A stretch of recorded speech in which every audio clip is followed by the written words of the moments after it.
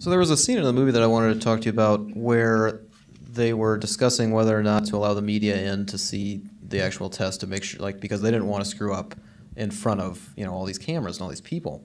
And what I was curious about was whether or not you felt any of that when you were shooting with your cameras. Did you sense that anyone was nervous because you were in there? Did you sense that anybody changed their behavior because, you know, they were in front of a camera, or did it feel like they were very accepting to you and the camera?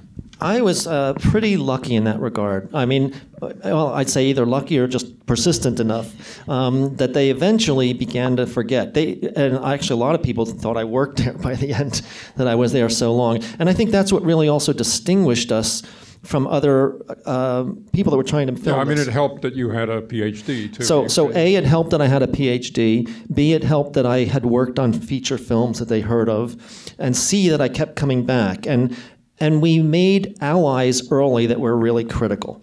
So, you know, Fabiola was not the spokesperson when I started. She moved into that position. Mike Lamont was not the head of beam operations at the LHC. He moved into that position. And I had already established a certain trust.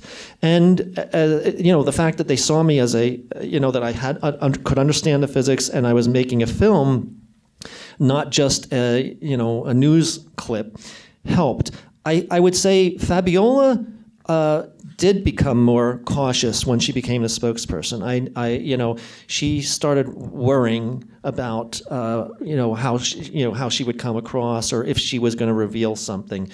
And there was one instance I know where I went to just an Atlas run control meeting, and the person who was the run control coordinator at that point, Martin, he could care less. He had a mic on, and Fabiola saw me in the back and went up to him and I told him to take the mic off.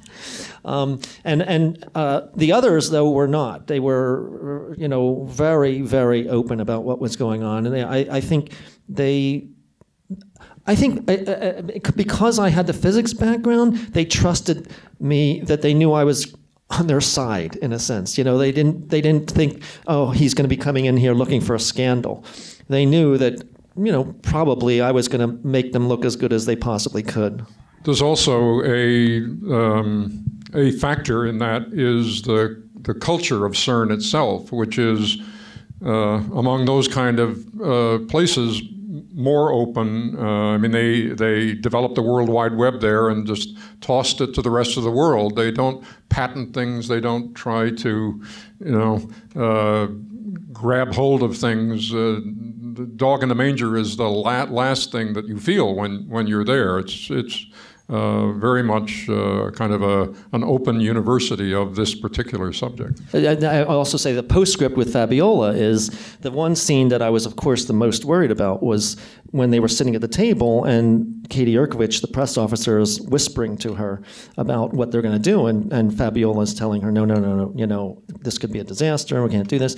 And I was actually quite concerned when Fabiola would first see it, and Fabiola was the last of our characters to see the film. She, there was always a reason, but she didn't see it the first times it screened when everybody else saw it. And so the first time she saw it was at the premiere in New York at the Film Forum. And afterwards she came up to me and she said, "Mark, I can't believe you captured that scene with me with Katie. That's fantastic." And she says, "But I don't understand because I took my mic off." And I said, "Yeah, but Martin had his mic on and we were picking you up from that." And she thought that was great.